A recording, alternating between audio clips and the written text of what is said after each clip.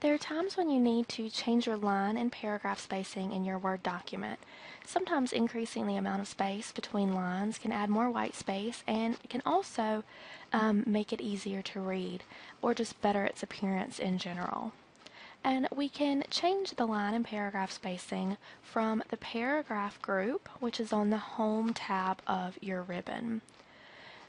One button that you need to be familiar with is the Show Hide button, and this is here in the paragraph group, and as you can see when I hover over it, it does tell me that this is the Show Hide button, and when I click on it, that button shows me all of the paragraph and spacing marks in my document.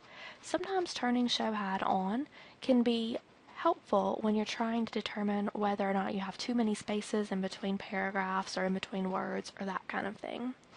So I'm going to just click it one more time to turn it off. If I want to change spacing in my Word document, in this case I'm going to change line spacing, I can select the text that I want to make a change to. And after I select the text, I can choose the line spacing button and I can change it to whatever I need to. So I'm going to go ahead and change this to 1.15. And as you can see, that just adds some more, and the bigger I go, the more it adds space in between my lines of text.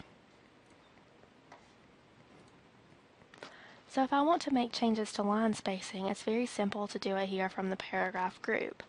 There might be times when I need to take a look at what paragraph spaces I have set up in my document. So I'm going to go ahead and I'm going to select my paragraph again, and I'm going to click on the Page Layout tab. The Page Layout tab is where I have my spacing information displayed for me.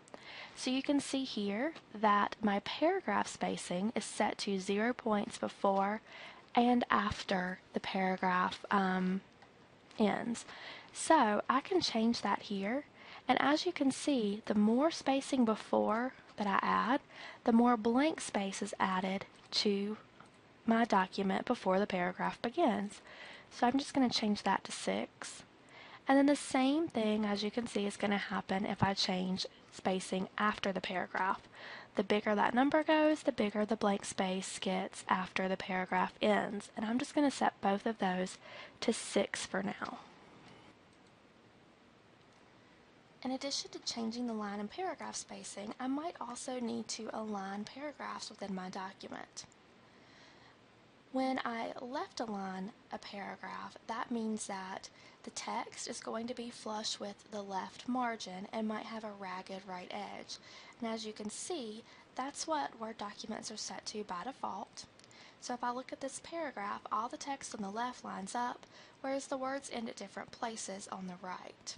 I can also right align paragraphs, which means that the text is going to be flush with the right margin. Or I can center a paragraph so it's positioned evenly between the left and the right margins. I can also justify a paragraph so that both the left and right edges of a paragraph are flush. So to show you that, I'm just going to select my title here, which is already left aligned, and from the Home tab I have my alignment buttons here, and as you can see, Align Left is selected. I can change to center align that text, to right align that text, or to justify that text. I'm going to leave this one centered for right now.